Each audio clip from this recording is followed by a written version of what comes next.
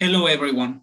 My name is José Corona, and I'm a PhD student at the Laboratory of Marine Environmental Sciences of the Sea in Brittany, France.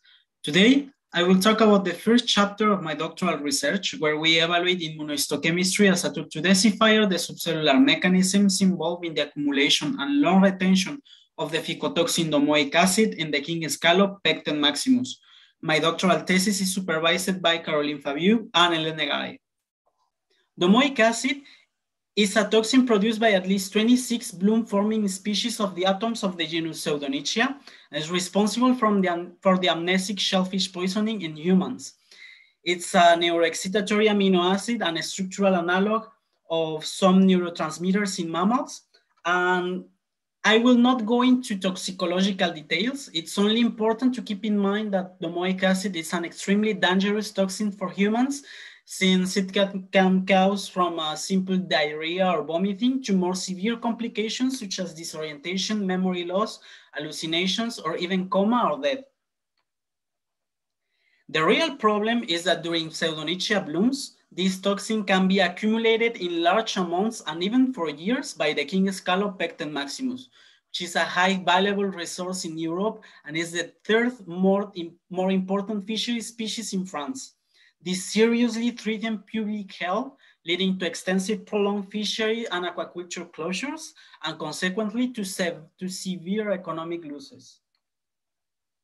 Now, we know that there are important interspecific differences in the accumulation and depuration kinetics of domoic acid, even among species of the Pectinidae family. While some species, such as Pecten maximus, depurate the toxin from months to years, other pectinids, such as Chlamys varia or Algopecten purpuratus, can detoxify this toxin in a few hours or even in some days.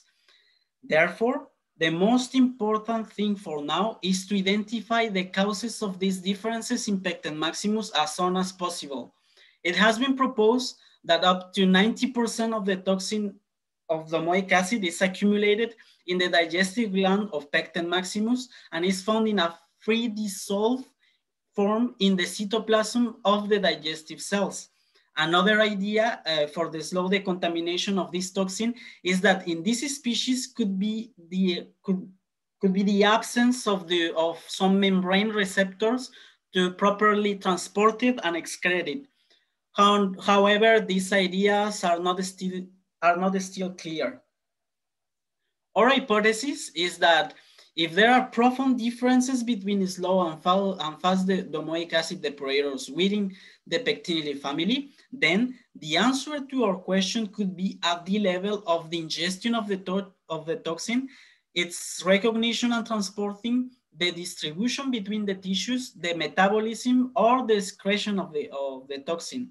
That's why the main question of this work is to know what are the main subcellular mechanisms involved in the accumulation and long retention of domoic acid in Pecten maximus.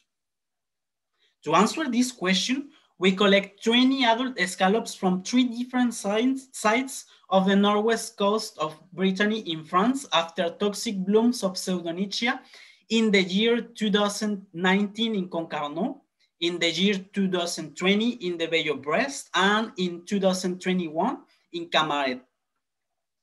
Since the digestive gland accumulates more than 90% of the total domoic acid burdens in the scallops, this organ was separated from the rest of the tissues, and it was the main target of this study.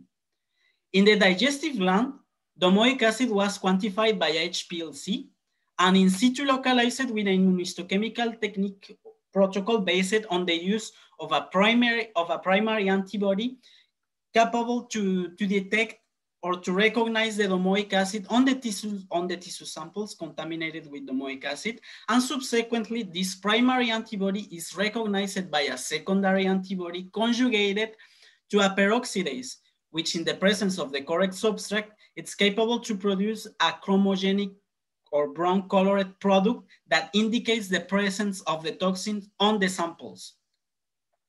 We also apply multichromic staining to the samples to detect neutral glycoconjugates, mucus and proteins, and the routine nematoxylineosine staining to in order to try to identify some histopathologies related to the accumulation of the toxins in the tissues. Also, some of the digestive gland samples contaminated with domoic acid were analyzed by transmission electron microscopy.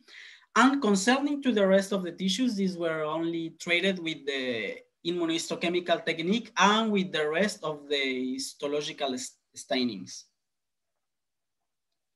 The toxin quantification analysis revealed significant differences in the amount of domoic acid accumulated in the digestive gland of the scallops from the 3 different sampling sites. The highest burdens of the toxin were recorded in animals from Concarneau with 200 to 700 milligrams of toxin per kilo, followed from those from Camaret with an average amount of domoic acid of 80 milligrams per kilo, as you can see here in the image.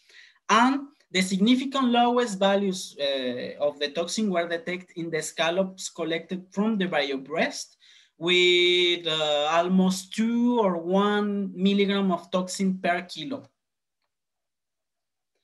For the first time, an immunohistochemical technique allowed to in situ detect the phycotoxin in contaminated bivalve tissues. In the digestive gland contaminated with domoic acid between 60 and 700 milligrams of toxin per kilo, the chromogenic signal of domoic acid was found mainly in the cytoplasm of the digestive cells in the digestive gland. The signal was found trapped in small inclusion bodies of around 1 micron of diameter. And these small inclusion bodies did not acquire any kind of coloration in the negative control of the immunohistochemical technique, nor with the routine hematoxylineosine staining, but they acquire a dark violet coloration, as you can see here in the images, in the cytoplasm of the digestive cells, and this indicates the presence of some neutral glycoconjugates that are common or commonly found in the membrane surfaces of other cells. Any kind of histopathology related to the accumulation of domoic acid in the digestive gland was observed. And it's important to mention that after a subcellular fractionation analysis of digestive glands of Pecten maximus contaminated with domoic acid, Blanco and collaborators conclude that about 90% of the toxin accumulated in this organ was free and dissolved in the cytoplasm of the digestive cells. Indeed, actually in this work, as you can see here in these images, almost all the immune signal corresponding to domoic acid was found in the cytoplasm of digestive cells. But this is not as simple as that, since the chromogenic signal is trapped in small inclusion bodies. So the mechanism involved in the accumulation of this toxin in the digestive gland is much more complicated than just the absence of membrane receptors to transport it or to excrete it.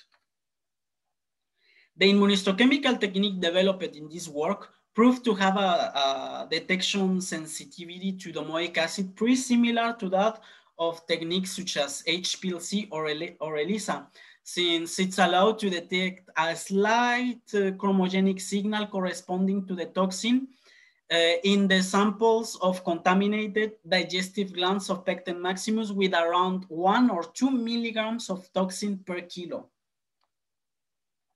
Concerning to the rest of the tissues, in all the scallops contaminated between 2 to 700 milligrams of toxin per kilo, the immunoreactivity by domoic acid was only observed in the mucus that lines the epithelium of the stomach and also in the mucus-producing cells of the intestine and in the mucus-producing cells of the spawning channels in the gonads. The presence of the mucus in these structures where the chromogenic signal to domoic acid was observed, it was confirmed by the multichromic staining, as you can see here in these images. These globose cells have a light blue coloration that indicates the presence of mucus, and any kind of histopathologies related to the accumulation of the toxin were observed in the rest of the tissues.